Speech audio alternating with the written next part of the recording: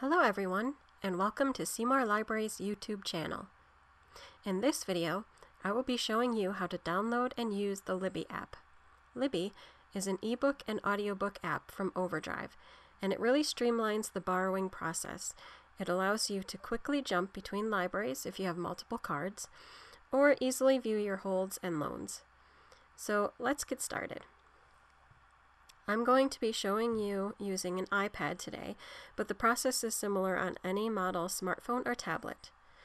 First, you open your App Store and search Libby.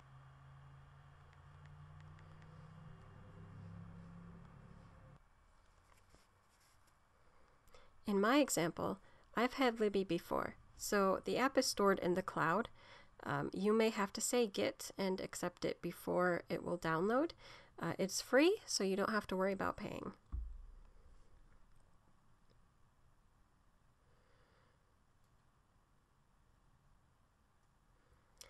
Once it's finished downloading, you simply open.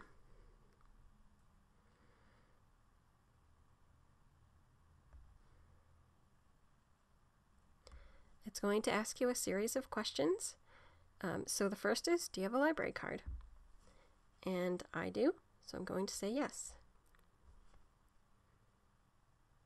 I'm going to go ahead and search for a library, but you could also try the Guess My Library. I'm going to go by zip code.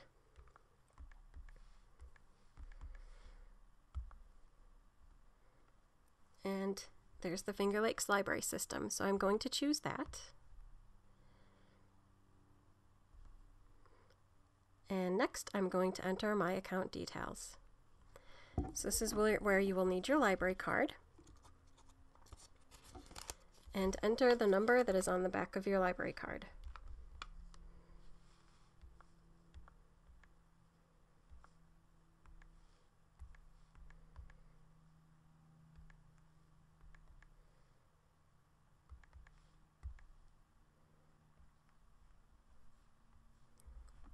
And then enter your PIN.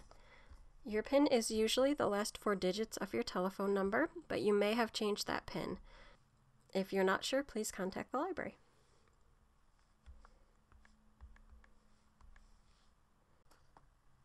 So here is Libby. Now I've done other examples of using OverDrive, so any of my checkouts are already here. I can now either stay with the library, which is where I currently am, and this is where you can browse for a new item. And you can see that there's audiobooks and ebooks here. I could explore more and go to popular features, guide for kids, teens, mystery and thriller, business, view what's popular, what's available now. So these are books that I could check out immediately, or any subjects. I'm not actually going to do that because I already have some books available. So I'm going to go over to shelf, and you'll see it's right at the bottom, and it's very easy to hop between the library where you're searching for books or your shelf, which is what you already have out. So you can see what I already have checked out right here. And I could choose to play one of these audiobook titles or read the ebook. So if I tap on the ebook, I'm going to go ahead and view it on Libby.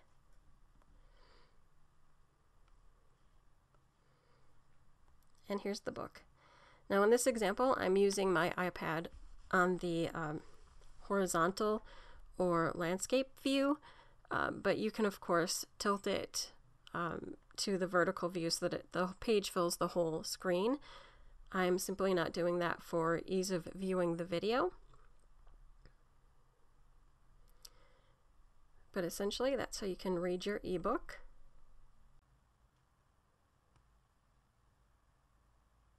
So some of the features that I'll point out: if you tap in the center of your screen or off to where there's not words, don't hit where you need to change a page, but more in the center. It will bring up your menu. You can see where you are in the book. Up here, you can also bookmark your page, and that will save your spot. You can do a search here for any words within the book. You can change your page view, so you'll see like right now it's zoomed in to the word, so I'm only reading one page. And you can also access the menu here, which does the search. It goes your index, the chapters, any of your bookmarks you can hop to quickly, your reading settings, and then it has tips and secrets. You'll notice also that it has the quick return option, so return to the library or view details. I'm not going to return it to the library yet because I'm still showing how to use it. You can also either go back, or you'll notice that you can go to the library or back to your shelf. So if I hit shelf, it's going to take me to my other loans. If I want to listen to an audiobook, I just have to tap the title and then play. Within the audiobooks, you can change the speed up at the top so that it'll read faster. You can set a sleep timer. You can bookmark your spot in the audiobook. And again, there's the menu that has the index for the chapters, any of your bookmarks, and then a quick link to tips and secrets, and also the quick return option.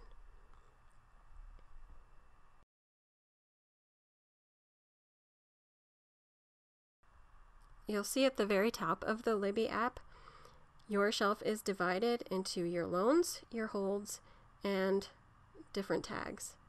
This is if you have tagged a book. You do not have to use that feature. Mostly you'll probably be using the loans and the holds. So if you have books on hold, you can check here and see your spot on the list. And maybe I'll put one on hold just so that you can see what that looks like. Loans will show you what you have out. That's really beneficial if you have multiple cards. You will actually see any of your holds from any of your libraries and any of your loans from any of your libraries. If you go to the little Libby, which right now displays 4 messages, you can view any notifications that you have from the app, but it also shows you what libraries you have and where to add your other cards. You can add a library. I'm going to hop back to the main Finger Lakes Library page.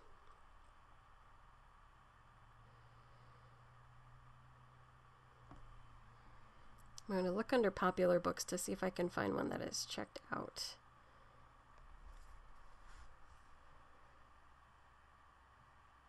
So let's go with The Giver of Stars. You'll see how the book is displayed here. It gives all the information. Wait time about 18 weeks. It's also available as an audiobook. And these are other popular titles. I'm going to place the book on hold, which you'll see right under the cover of the book, and then place the hold.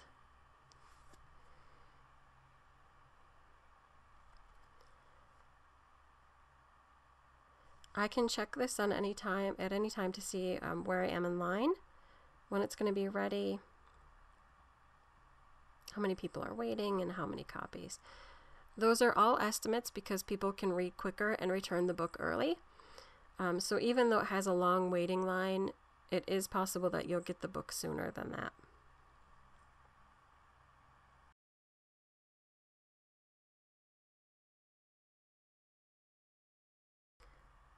I'm going to hop back out just so that I could show what an available book looks like and how to borrow there.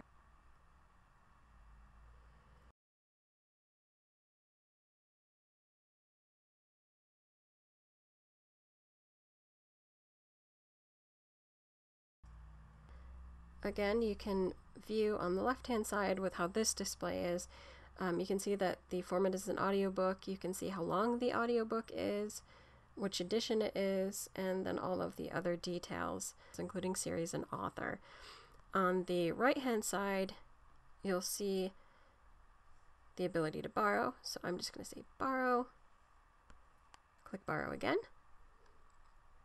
And now that's checked out to me. I'm going to keep browsing.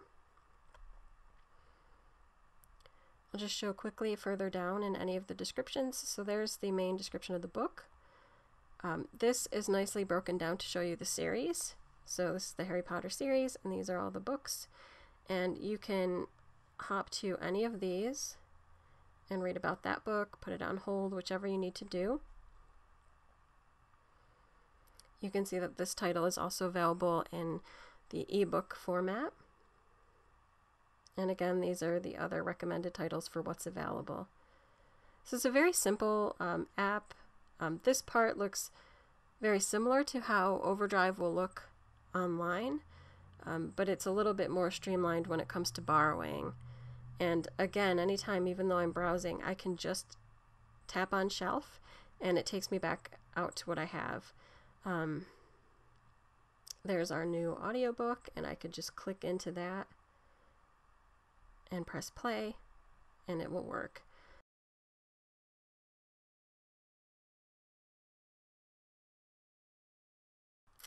So now I'll go back up and show you the holds portion, since I now have a book on hold. So I just tap holds, and there's the giver of stars. There's my estimated wait time. I can manage the hold. So if I wanted to suspend this hold or cancel the hold, I can do it from there. And it just gives me the when I placed it. So sometimes if you're waiting, you can see how long have I been waiting for this book. So it's kind of nice. And actually, I'm going to go ahead and manage the hold, and I'm going to cancel it since I don't actually want that book, and I want to make sure that people will get it as soon as they can.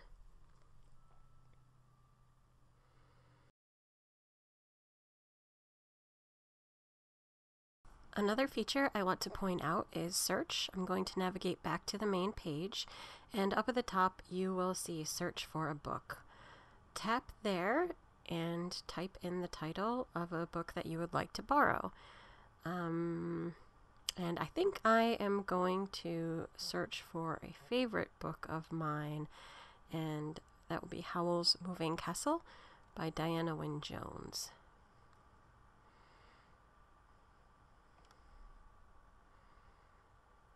So once you type it in, just complete the search. And you're going to see the book come up. I can now place a hold on the book, or if it were available, I would be able to borrow it. That's it for this section, and we'll move on now to returning items. So I'm just looking at my other loans, and I'm going to go ahead and return everything. So manage the loan. I'm going to return early. Return.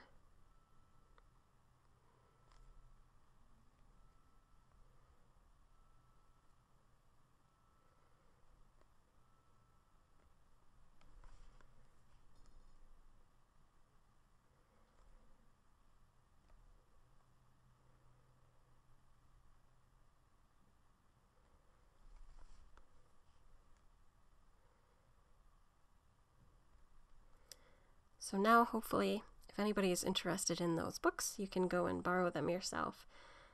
That's basically all there is to Libby. It's a super, super easy app. It is much easier to use than the old OverDrive app. If you are still using the OverDrive app and you like it, you can keep using it. They have not stopped that app at all. But I would recommend giving Libby a try. It is so easy. The graphics are really nice on it, and it's just really nice to quickly hop between what you want to borrow and what you already have checked out. So thank you for joining me for this video. Please stay tuned to the channel for more videos on tech stuff and other fun things that are happening at the library. Until the next time, bye-bye.